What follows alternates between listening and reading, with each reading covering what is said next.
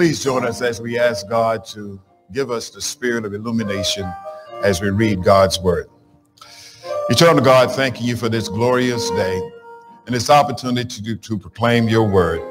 We pray now, God, that you will speak through the written word as you speak through the spoken word. For God, we acknowledge that your word is a lamp unto our feet and a light unto our path. And so as your word is read this Sunday morning, that it will not fall on deaf ear, we pray, but it will indeed speak to the man, to the woman, to the boy, to the girl. Speak to the person who finds themselves hungry for truth. And God, as your word speaks to us, may we have an open heart and ears to hear. Thank you, God, for what we're about to receive. In Jesus' name we pray. Amen. Today, friends, as we continue the Eastertide season, just 1 week after celebrating the resurrection of our Lord, we invite you to turn to the Gospel of John, John chapter 21, verse 1 through 14 from a New International Version of the Word. And knowing that faith cometh by hearing and hearing by the word of God, we invite you to read this word together. John chapter 21, verses 1 through 14. Let us read. And afterward, Jesus appeared again to his disciples by the Sea of Tiberias. It happened this way: Simon Peter, Thomas called Didymus, Nathanael from Cana in Galilee, the sons of Zebedee, and 2 other disciples were together. I'm going out to fish, Simon Peter told them, and they said, we'll go with you. So they went out and got into the boat, but that night they caught nothing. Early in the morning, Jesus stood on the shore, but his disciples did not realize that it was Jesus. He called out to them, friends, haven't you any fish? No, they answered. He said, throw your net on the right side of the boat, and you will find some. When they did, they were unable to haul the net in because of the large number of fish. Then the disciple whom Jesus loved said to Peter, it is the Lord. As soon as Simon Peter heard him say, it is the Lord, he wrapped his outer garment around him, for he had taken it off, and jumped into the water. The other disciple followed in the boat, towing the net full of fish, for they were not far from shore, about 100 yards.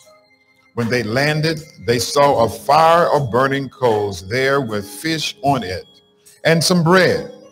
Jesus said to them, bring some of the fish you have just caught. Simon Peter climbed aboard and dragged the net ashore. It was full of large fish, 153. But even with so many, the net was not torn. Jesus said to them, come and have breakfast. None of the disciples dared ask him, who are you? They knew it was the Lord. Jesus came, took the bread and gave it to them, and did the same with the fish. This was now the 3rd time Jesus appeared to his disciples after he was raised from the dead. Friends, this is the word of the Lord. Thanks be to God. Today, I want us to focus on verse 14 of this pericope, for it will serve as the backdrop and the genesis point of our preaching time. For the Bible says from verse 14 of John chapter 21, this was now the 3rd time Jesus appeared to his disciples after he was raised from the dead. This was now the 3rd time Jesus appeared to his disciples after he was raised from the dead. This was now the 3rd time Jesus appeared to his disciples after he was raised from the dead. Friends, with the aid of the Holy Spirit and your encouragement, I invite you to pray with me and pray for me as we lift up this text and attempt to preach and teach on our subject today, deja vu all over again. Deja vu all over again. I don't know if you know this person I'm about to describe, but he is a legend in baseball, a baseball legend by the name of Lawrence Peter Berra. Lawrence Peter Berra played 19 seasons in the major leagues, and 18 of those 19 seasons he was an all-star. He won 10 World Series championships and was a manager and coach of the New York Mets and the New York Yankees. He had a career batting average of 285 and hit 358 home runs during his career. He is one of only 6 players to win the most valuable player of the American League Baseball trophy. And in that, in 1972, he was inducted into the Baseball Hall of Fame. He served in World War II as a Navy gunner on a fighter's ship. And in 2015, President Barack Obama awarded him with the Presidential Medal of Freedom posthumously. That's the kind of person that Lawrence was. Now, admittedly, unless you are a sports trivia fan or you are a contestant practicing for Jeopardy, you might not know who Lawrence Peter Berra was. But if you follow baseball, you know him as Yogi Berra. Yogi Berra, a native of St. Louis, Missouri, the son of Italian immigrants. Yogi Berra had a tremendous baseball career, but for the purpose of our discussion this morning, I want to spotlight y'all on another facet of his memory, and that is if you are a researcher of public speaking in that arena, there's none other more quoted than Yogi Berra. But it's not just Yogi Berra and his baseball talk, but his yogiisms. Yogiisms, what we call it. Yogiism often look to form of either of an apparent redundancy or a contradiction. Yogiism, how Yogi Berra would say one thing and you didn't really figure out what he was talking about until it sunk in. Yogiism, again, very often took the form of either an apparent redundancy or a contradiction, but often were giving us an underlying and powerful message that offered not just humor, but wisdom. Yogiisms, like 90% of baseball is mental, the other half is physical. Yogiisms, like it ain't over till it's over. Yogiisms, like thank you for making this day necessary. Yogiisms, you can observe a lot by watching. And get this one, a nickel ain't worth a dime anymore. Yogiism, they contradictions. It sometimes didn't make a whole lot of sense, but he said these things, putting words together to make you think. Here's another one. Always go to other people's funerals, otherwise they won't go to yours. Yogiism. If you can't imitate a person, don't copy them. But now, if you haven't lost me, I want you to understand the yogiism to which I lift up today, which is actually the title of the sermon, is Deja Vu all over again. Deja vu all over again. And I want you to understand, well, first of all, what deja vu is. Deja vu simply is the illusion of remembering scenes and events when experiences when experienced for the first time. Deja vu, a feeling that one has seen or heard something before. Deja vu, something overly or unpleasantly familiar. The sermon today is called Deja Vu, over again, because I want you to recognize that this was the third time, according to the book of John, that Jesus appeared back to the disciples. It was not in the same week of his resurrection. Some scholars say it could have been maybe a month after the resurrection. We're not sure of the exact dating, but this is the third time that he has appeared over again. And I wonder, what were the disciples thinking this time? I can imagine they felt a sense of deja vu. Here he is coming again, standing by the seashore of all things. I know that they had questions about, is he coming back? They had witnessed his crucifixion. They heard of his resurrection.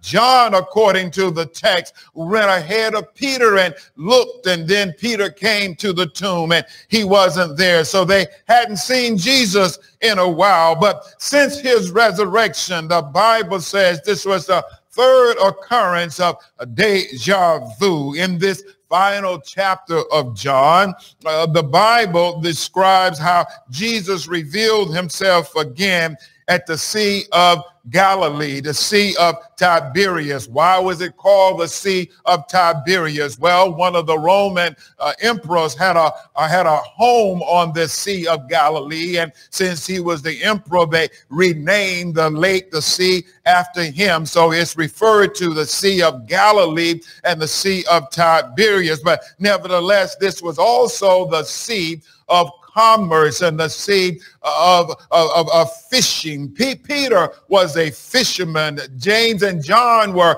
fishermen. And if you remember the call of the disciples, how Jesus called these people from fishing and said, come and become fishers of men. Verse 2 of chapter 21 records that Simon realized that since I'm a fisherman, and since this ministry thing hadn't happened since Jesus was crucified and raised again, I think, boys, we need to go fishing again. What are you saying?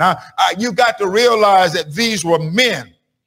And these men had responsibilities, and these responsibilities were to be carried out in a way of respect, but also a way of making sure that those placed in their care were taken care of. Let me back it up and say that again. These were men, and men were responsible for those placed in their care would be taken care of. And if you are a man, you have to be responsible for those in your care are taken care of. I think I said something. Let me do that one more time. These men were responsible, even though they had a calling on their life of ministry, that did not eliminate them from their responsibility. And the Bible says that Peter, recognizing his responsibility, says, boys, let's go fishing. And all of them, 7 to be exact, followed him to fish. And as they joined Peter on the Sea of Galilee, the Tiberias Sea, they are now fishing. But now please remember, again, before they were disciples, they were fishermen. They went back to the thing that was comfortable to them, the thing that was familiar to them, and the thing that they could rely on. Don't know who I'm talking to this Sunday morning, but I want you to know that God has already prepared that place, not just of comfort, but of blessed assurance, so that you can feel God's presence when you need it the most. God has already called you out of darkness into God's marvelous light, so that you can begin to experience God's joy and God's provisions through God's holy word.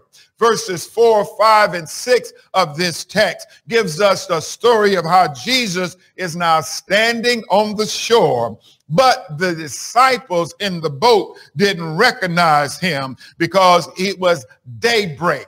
Let me say that again. They didn't recognize him because it was daybreak, but that doesn't mean he was not there. Somebody hear what I'm saying this day. Just because you don't see Jesus does not mean Jesus is not there.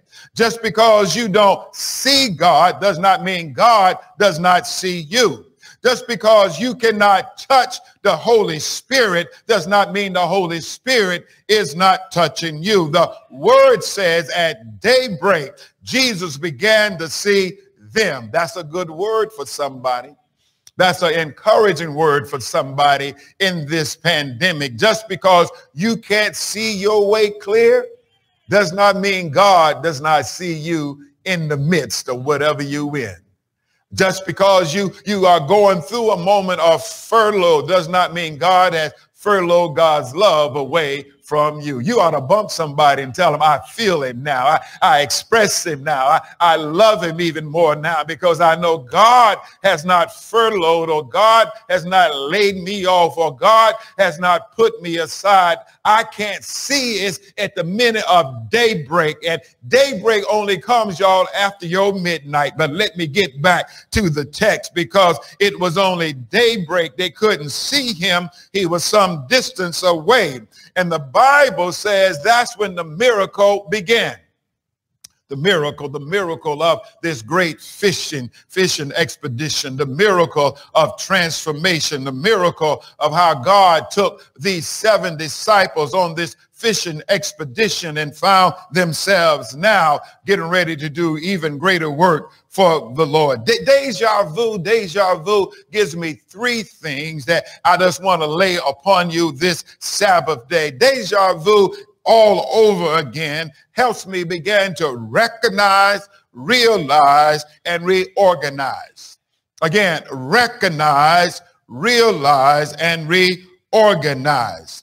And when I say recognize, realize, and reorganize, I want you to believe and hear me that realize, number 1, means is that is when you realize that God is still in control. The Bible tells us in verse 7, then the disciple whom Jesus loved, John, that is, said to Peter, it is the Lord. You see, when God speaks to you, my friends, I need you to realize it's God and God alone. When God lays it upon your heart to change from your wicked ways and turn to his love and grace, realize that's not an incident or coincidence. That's God's providence. You didn't tune in today by accident. You didn't tune in today by coincidence. You're here by God's providence. God knew that on April the 19th, 2020, you would be sitting at home or sitting at work or sitting somewhere not in a sanctuary to realize his goodness and to realize his joy and to realize his love. You see, when you're at the point of realizing, you will also begin to recognize, but you will recognize as you realize his power.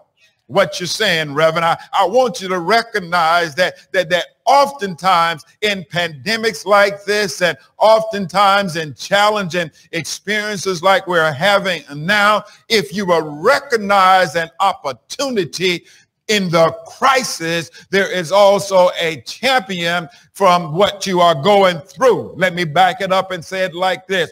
Craig Groeschel from Life Church says it, in every crisis, there is an opportunity. And from the opportunity, you are able to lift up and be a part of what God is doing with those around you. Let me explain it to you by illustrating the quote. The quote is simply this: my mother had fainted in the living room. She had cancer. We were poor, uninsured, and she was not getting any health care. And it is from that point on, I knew what I wanted to do, something to change that situation. Y'all, these are the words of Dr. Marilyn Hughes Gaston. Dr. Marilyn Hughes Gaston, born in 1939 in Cincinnati, Ohio, grew up, y'all, in the projects in a 3-room apartment.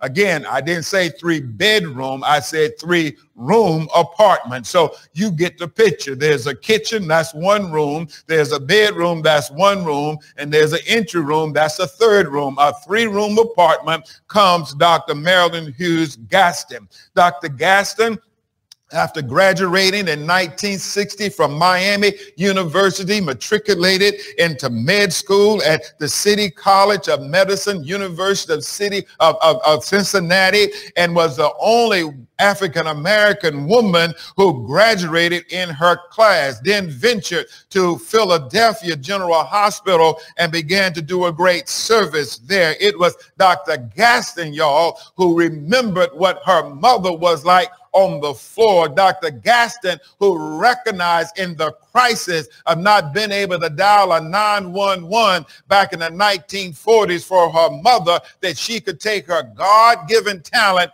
and do something with it. Don't miss this, y'all. God can say in the midst of a crisis, there is an opportunity. And in Dr. Gaston's life, she had a crisis of her mother suffering with cancer. And as a child, she says, I want to do something about it. She went on using her God-given talent, y'all, and became a phenomenal physician specializing in sickle cell.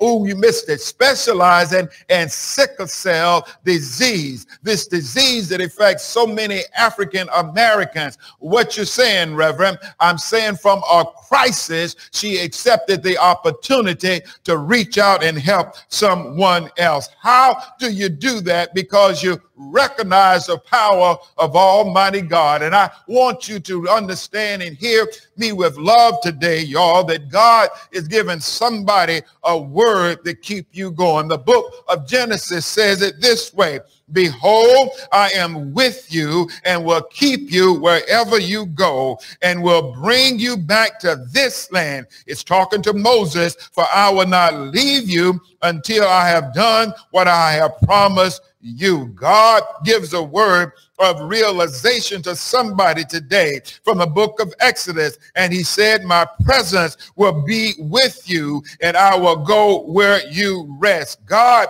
gives a word of realization to somebody today. For Deuteronomy says, be strong and courageous. Do not be afraid or terrified. Because of them, the Lord your God goes with you and he will never leave you nor forsake. Somebody ought to be shouting right there, because you recognize that God brought you to this point and God will take you to your next destination. The good news of the text, y'all, deja vu all over again, causes us to recognize, but not just recognize, but begin to realize. But in the recognition, y'all, I want you to also see that God is speaking. On the shore, the Bible says, God begins to speak to the disciples. On the shore, the Bible says, God begins to instruct them. On the shore, God took them right where they were, doing what they were trained to do, and blessed them. Back it up, say it again. Where they were doing what they wanted to do, God allowed them to be blessed again. God touched them in their current situation. And that is always my prayer, that God will touch you in your current situation, that you will never feel abandoned or left alone, that God will speak a word to you in your current situation, that you will understand how God is able to do exceedingly abundantly and more than you could ever imagine, that God will speak a word, not just to your heart, but speak a word to your soul and bless you to be a blessing to somebody else. So important for us to realize and to recognize the power of Almighty God. The disciples recognized Jesus on the shore. That was John's word to Peter. It is the master. Again, that was John's words to Peter. It is the master. How could John be so definitive? How could John be so assured of himself? Believe me, y'all, it was probably tough for even John, but don't forget it was John who was at the cross with the three women when Jesus said, son, behold thy mother, mother, behold thy son. It was John, the Bible says, when Jesus was breaking bread, and the beloved one, it was John, the Bible lets it be known, that ran to the tomb, looked in. Peter trailed behind him. You see, when you spend time with God, you will recognize when God speaks. Somebody need to give God praise right there, because you've been spending more and more time with God. And when you spend time with God, you will hear God's voice in a special way. When you spend time with God, you will respond to God's word like you've never responded to. I don't mind watching the news and being informed, but I just don't want anybody to get so inundated, so hooked and so connected to CNN and MSNBC and ABC and all the alphabet networks, and you don't spend time with the Bible. You need to spend time on your knees during this pandemic. Spend time in the word in this pandemic. Spend time not talking on the phone, but have a little talk with Jesus. Tell him all about your troubles. He will hear your faintest cry and answer by and by. What you saying again, Reverend? You got to realize, you got to recognize, and you've got to understand that God is doing exceedingly abundantly and even greater things in your life when you are committed and connected to him. The good news of the text, y'all, is the miracle of the fish comes to us not because Jesus tells the disciples to do something they aren't accustomed to. They are to do what they've been trained to do. Okay, Jesus works a miracle again in the Gospel of John, not because the disciples are doing something out of the ordinary, but he works a miracle with the disciples on what they're accustomed to do. Jesus did not merely see a large school of fish from 100 yards away and gave a suggestion. Jesus let the disciples know, I am the creator. I made the sea. I made the fish. I made the water. And if you trust me, I will take you to the place where you're trying to get to. You ought to give somebody a high five right there, because that's your word, that God is taking you to the place that God has created for you. God is taking you to that reservoir that you are so hungry to receive a great thirst quencher. God is taking you to that mountain to which you can overlook the valleys of your life. God is taking you to that moment, that breakthrough where you can stand on God's word and say, by the power of Almighty God, all things are possible. God has created the fish of your sea, and all God is saying, follow me and do what I call you to do. Hear the good news of the text, y'all. Your deja vu moment all over again happens because of your faithfulness and your prayerfulness to Almighty God. Can I give a shout out today, y'all, to Dr. Solomon Carla Fuller. Dr. Solomon Carla Fuller, don't know if you know his story, born 1872 and passed in 1953, was the son of enslaved Africans from Liberia. Dr. Carla Fuller, y'all, was one of the pioneering African-American psychiatrists who studied, y'all, the disease of Alzheimer's. Dr. Fuller, y'all, graduated from Brown University School of Medicine and was a hemopathic institution that was opened up to African Americans and women. Brown University in the 1800s, 1900s, y'all, opened up to African Americans and women. And here, this son of an enslaved African became a doctor, but he specialized, y'all, on the study of Alzheimer's. It was Dr. Fuller, y'all, and one of his experiments with Alonzo Alzheimer's that developed what Alzheimer's disease was. Okay, Dr. Alonzo Alois Alzheimer's is credited for Alzheimer's disease, but it was Dr. Fuller who did the study. Now, you do know how history will record African Americans and their contributions, but this is your little black history fact for today. If it had not been for Dr. Fuller recognizing there is a crisis, but also an opportunity to do research, we would not have the treatments that we have, not the cure, but the treatments for Alzheimer's disease right now. What you're saying, Reverend? I'm saying that once you realize and you recognize, you're going to have to reorganize.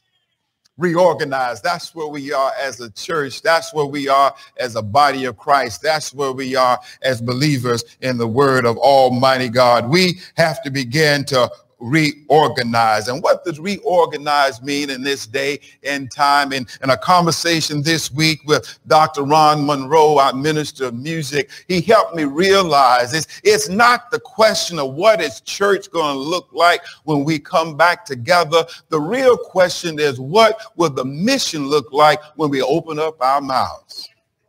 The issue, y'all, is not what the church look like when the doors open up again. Quit asking that kind of question, because some people that we saw on the second Sunday in March, the last time we worshiped, they will not be here. Heaven forbid. But there are some new folk who are going to come who are watching right now, maybe on another part of the country. There are some new folk who will come who are watching right now who didn't know where C.N. Jenkins was. There are some new folk who will come who are going to be re-energized to get their faith pumped up again. There's some new. Quit asking the question, what's it going to look like when we open again? And ask the question, how can we speak to the folk on the other side of the camera who have a burning sensation to follow the Lord? Ask the question, how can we minister to folk who are experiencing brokenness right now? You got to reorganize yourself. And as you reorganize yourself, you will recognize God will do what God wants to do right where God is doing it. I've been speaking too fast because I think you missed the major shout of this sermon. The major shout of the sermon, y'all, happens when Jesus simply says, cast your net on the other side of the boat.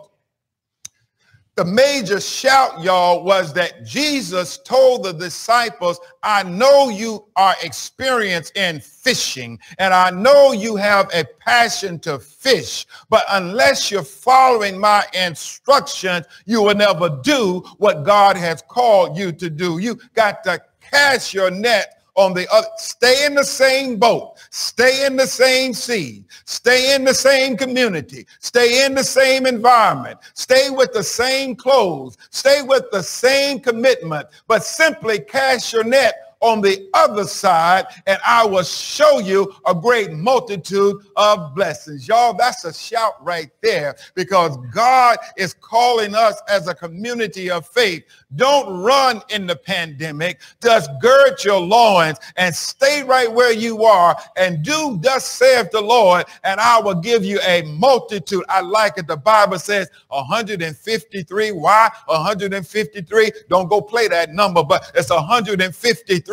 And 153 simply means that is the particular count on that day. But I believe God is calling 153,000, 153 million, 153 trillion. I don't know what it is. Put some zeros behind it. But God is calling whosoever will to God's heavenly throne. Now, if you didn't get a shout right there, go back to the text, because this was a Holy Ghost fish fry, y'all. A Holy Ghost fish fry. All the disciples did was fish and catch fish. Jesus showed up with some buttermilk biscuits and cornbread at the fish fry. That ain't on the paper, but I just felt like saying that. Jesus showed up, y'all. The Bible says he's got fish charbroiling on the grill. He's got bread. Where did the bread come from? We don't know anything about a bakery. We don't know anything about a wheat field. We don't know anything about this miracle. But the Bible says that because they were faithful over a few things, casting their net on the other side, God provided them what they were doing, but also gave them some more. And I want you to hear this word today, because deja vu all over again, as I just believe in my heart that God will speak to somebody on this day all over again and remind you, I didn't bring you this far to leave you. God will speak to somebody this day and remind you that I brought you thus far by faith. God will speak to you this day and remind you that if it had not been for the Lord on my side, where would I be? God will remind you on this day that by my word you are healed, by my word you are delivered, by my word you are lifted up, by my word you gain hope, by my word you are free from your addiction, by my word you are clean and sober, by my word you are free from abuse, by my word you are set free. Jesus says, I'll come to preach liberty and salvation to all. And y'all don't ever forget, if he did it before, he'll sure enough do it again. If he's healed you before, he has the power to do it again. If he's brought you out of darkness before, he has the strength to do it again. God has all power in his hand. And because of that, I need God to survive. I'm not worried.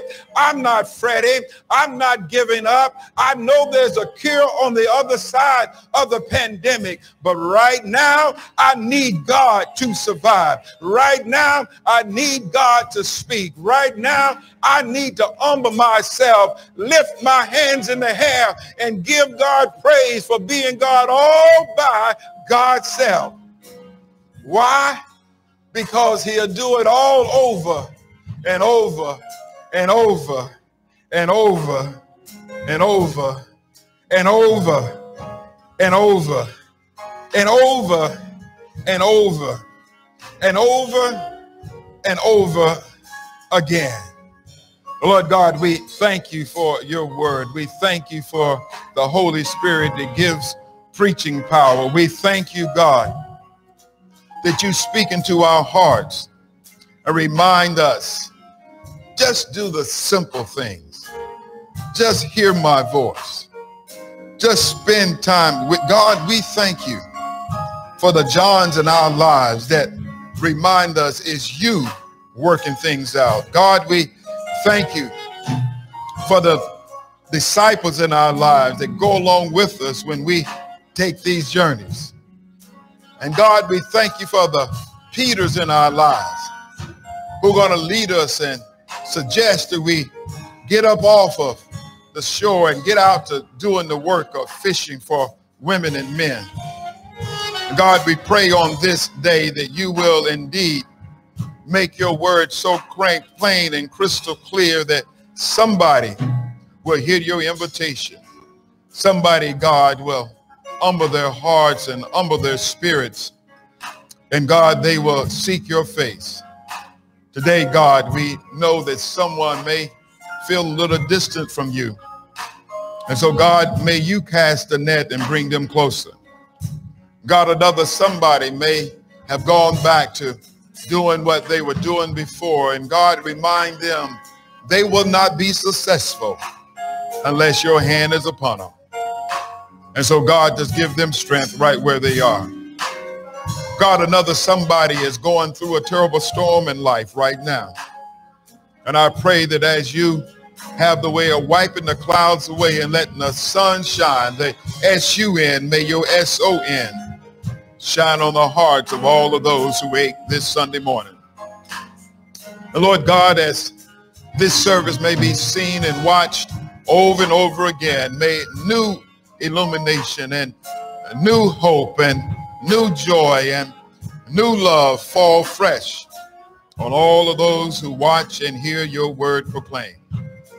God, we love you. We worship you. We honor you. We magnify your name. And we thank you, God, for being there for us in our moments when we need to survive. In the name of the Father, Son, and the Holy Ghost, we pray.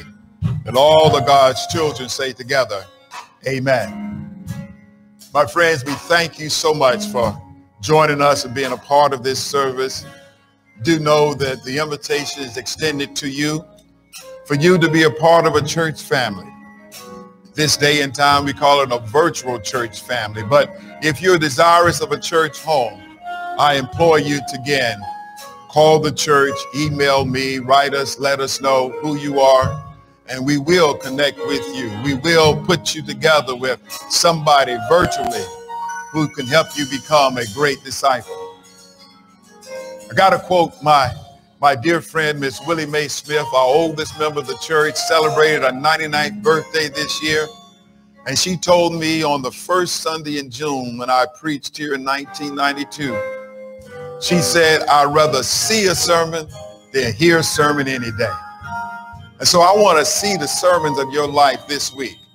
I want to see God come alive. I want to hear you on the prayer call in the mornings talking about how God is working things out. I want to hear about you joining in on the Zoom Bible studies and how you're being a part of small groups.